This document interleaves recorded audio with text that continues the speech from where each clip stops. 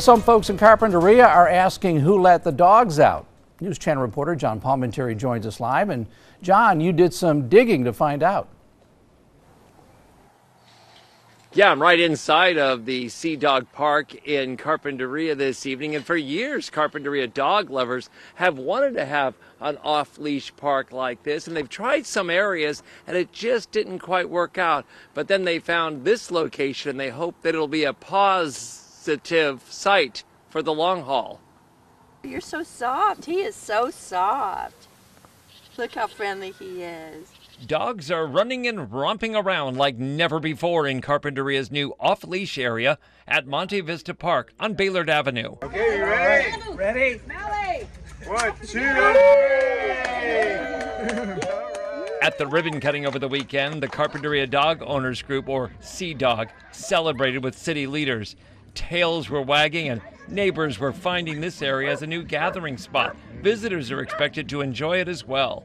It's their way to socialize, not just with their dogs and with their friends, but with their friends' dogs. And so it creates a lot of more and more circles of socialness for people. A lot of people lived here over 25 years and they said, I've met more people in a week at the dog park than I've met in 25 years living here. Their only socialization is their dog, and they've come here every single day and they get attention from the kids, from the owners of other dogs. They're making friends. People who don't have a dog may not understand the bond that humans have with dogs and the comfort that dogs give them. I mean, every day is Christmas for a dog.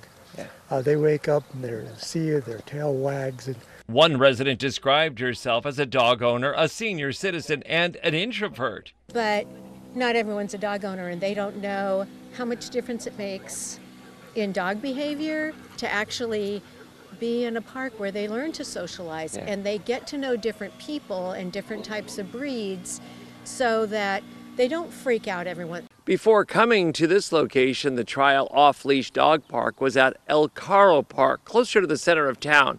But this location has turned out to be a better fit.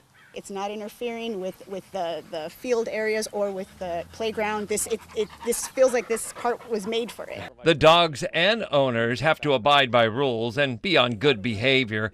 Now and then you'll hear some barking, but it's said to be playful. They're saying, give me the ball, give me the ball. But you know, they're not barking out of anger. And for super active dogs, oh, what a relief this is. There's a lot of energy. Yeah. And so even though we hike the Franklin Trail in the mornings, he still has energy. And we might come here 1 to 3 times a day. 2, 3. Thank you, Carpinteria, for the dog park!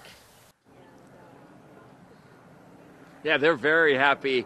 The Sea Dog Group has been working on this for so long.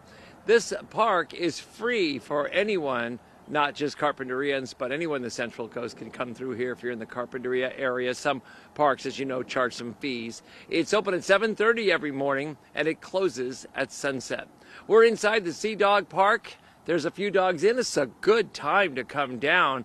It's got a lot of space right now. Reporting live in Carpinteria, I'm News Channel reporter John Carpinteria. All right, thank you, John. Looks like fun out there. Thanks. Well, the Women's Fund is